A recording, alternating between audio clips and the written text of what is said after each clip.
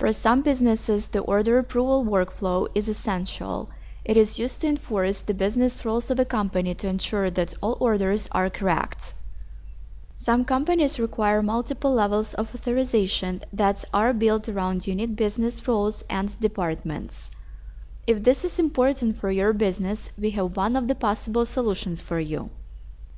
In SAP Business One, there is a standard feature which allows to block and approve sales orders.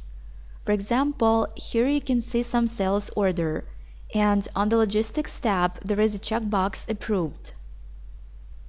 If this option is selected, this means that the sales order has been checked and it can be copied to a higher level sales document, for example, delivery or invoice. But if this option is disabled, you cannot deliver or invoice this sales order, which means that a user in the SAP system must check this order, and if everything is fine with it, then it can be approved and copied to a higher level sales document. On top of this, SAP provides an option which allows to block all sales orders placed from the SAP App Store until it is approved by a sales manager in SAP Business One.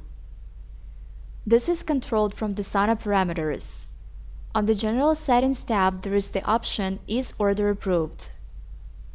If it is selected, then all orders coming from the SAP App Store will be automatically marked as approved in SAP Business One.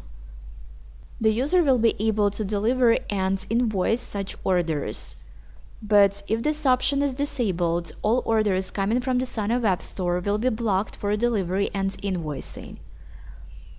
The user will need to check such orders in SAP system and manually approve.